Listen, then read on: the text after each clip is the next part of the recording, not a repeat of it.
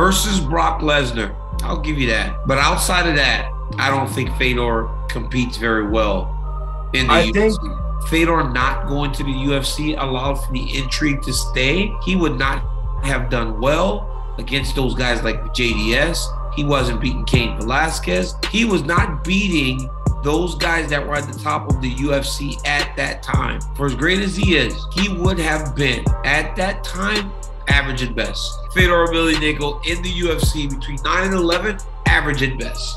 Man, I would love to get on this and debate DC about this because, man, his argument is strange. To discredit the legacy of Fedor Emelianenko on the eve of his fight. This interview was like a day before the fight or something like that. I don't know why he took this slight at Fedor all of a sudden, and it's not the first time an AK fighter has knocked down a legend in MMA. Luke Rockhold used to do it back in the day. Khabib did it with Jose Aldo. Now DC's doing it with Fedor. I don't know what's going on with that gym, but man, they don't take kind to older legends who have done a lot for the sport. Now, the whole argument from DC is, if Fedor came into the UFC from 2009 to 2011, during the negotiations for him to come into the UFC after Pride fell and Affliction fell, how would he have done in that time in the UFC? That's very strange because we're not even talking about prime Fedor at that point. We're talking about a Fedor Emelianenko who's over the hill. He's on the decline. He's out of his prime at that point. When he came into Strikeforce, even before that, when he came into Affliction, Fedor was not competing at the best of his abilities anymore. This was not only in MMA, but also in Sambo, where he was a multiple-time gold medalist. After Pride, you start to see his striking decline. He started to rely a lot more on his power rather than any technique that he was able to display, such as in his fight with Mirko Cro Cop. Look at his fight with Mirko Cro Cop in Pride, and compare that Fedor to the one that fought Andrei Arlovski. He's not really the same guy. Even before he went into Strikeforce, his coach was even saying that Fedor is not the same. So why is DC bringing up Fedor out of his prime to compete against the best heavyweights of the next generation? That's like saying, let's put DC up against the heavyweights 5 years from now. But here's the thing though, even Fedor out of his prime would have still done very well in the UFC. I completely disagree with what DC's saying here. He said that Fedor would be average at best. That means he would most likely be below average. That is so crazy to say. The average heavyweight in the UFC was probably right outside the top 10 at the time. That's like an average UFC heavyweight. You look at the best heavyweights, you look at the worst heavyweights, average is probably like anywhere from number 10 to number 15. Somewhere there. Because there weren't too many heavyweights in the UFC at the time. That means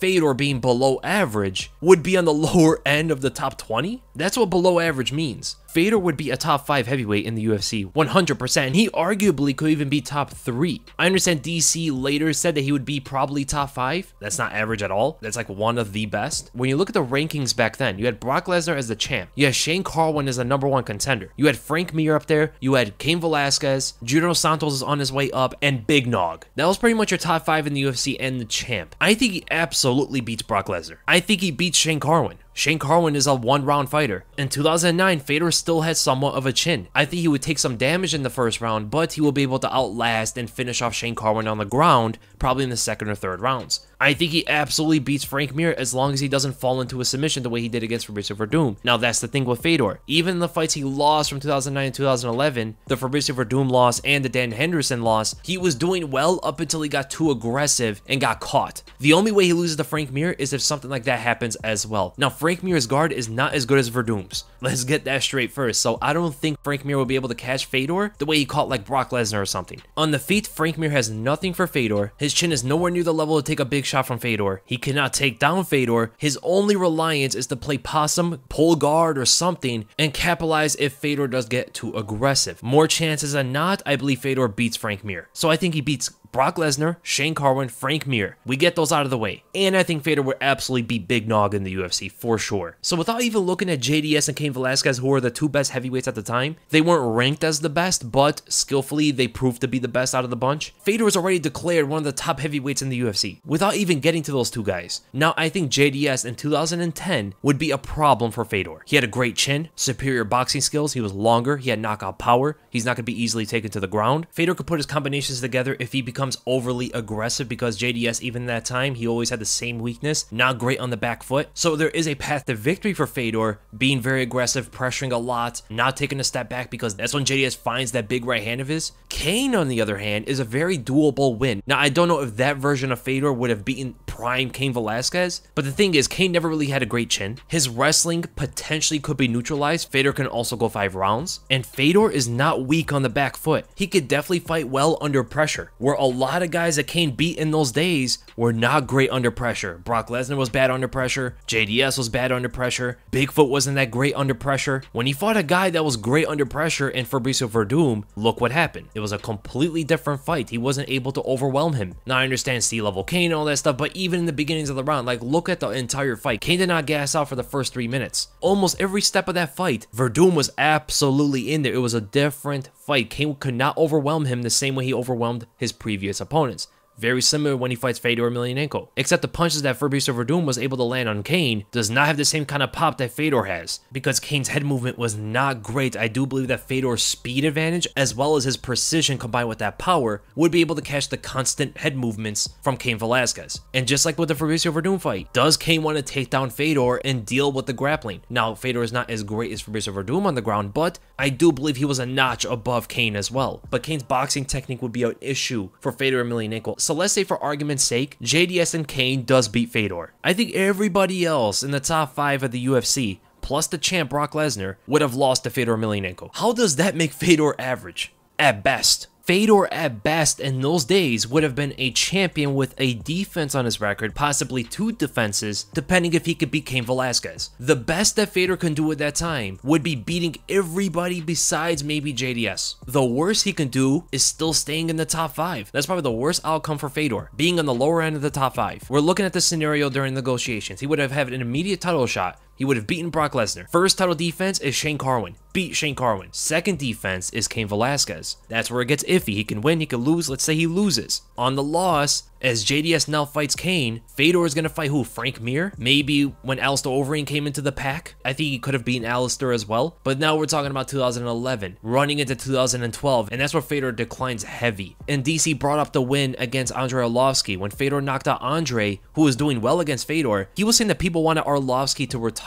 Why did they want him to retire? I don't think DC remembered Arlovski's run, his win streak before fighting Fedor. Before Arlovski lost to Fedor, he became the first guy to knock out Roy Nelson. He knocked out Ben Rothwell. He knocked out Jake O'Brien, and he beat Fabricio Verdum. And before that, he beat Marcio Cruz. That 5-win streak was literally right before he lost to Fedor Emelianenko. He was on one of the best streaks of his entire career at that point. He beat some of the best competition he's ever beaten before. Nobody wanted him to retire. Do you know when people wanted Andrei Arlovski to retire? After he lost to Sergey Karatonov. Because he was getting knocked out left and right, and he was losing the big fights. Now, this whole argument was out of prime Fedor. To do this justice, we have to talk about prime Fedor. From 2002 to 2006, that was the Fedor that was beating prime Big Nog, who was regarded as the best heavyweight on the planet at the time. He beat Mirko Krokop, the scariest heavyweight on the planet. He beat Mark Holman. He beat Mark Hunt. He beat Kevin Randleman. This is the guy we're talking about. That version of Fedor, because heavyweight hasn't really progressed too much compared to the other divisions, such as lightweight. Lightweight has evolved so much over the years. The guys of the past could not be the guys of today. But heavyweight is a bit different. It hasn't evolved to the level where the guys of the past can't beat the guys of today. I mean, heck, look what Randy Couture was able to do in his career. Look how many resurgences we've had in the heavyweight division. Andrei Arlovski came back into the UFC and was smoking fools. And prime Fedor can't do the same? Prime Fedor would have given someone like DC issues. I think it would have been a great fight. I think it would have been back and forth. 2 guys that won't gas out. The power of Fedor versus the technique of Daniel Cormier. Cormier doesn't have the necessary power, I believe, to finish Fedor. Him and Fedor are around the same speed, and the wrestling could potentially be neutralized if it goes to the ground. Fedor is a much better grappler. His guard in his prime was so dangerous. Look how fast he caught those arm bars on opponents. Look how he was able to reverse Kevin Randleman, who's a great wrestler. Look at his arm bar against Mark Holman, another good wrestler. Even slamming Fedor is nothing new to him. He got slammed on his neck by Kevin Randleman and reversed the position almost immediately. DC is a better grappler than those guys.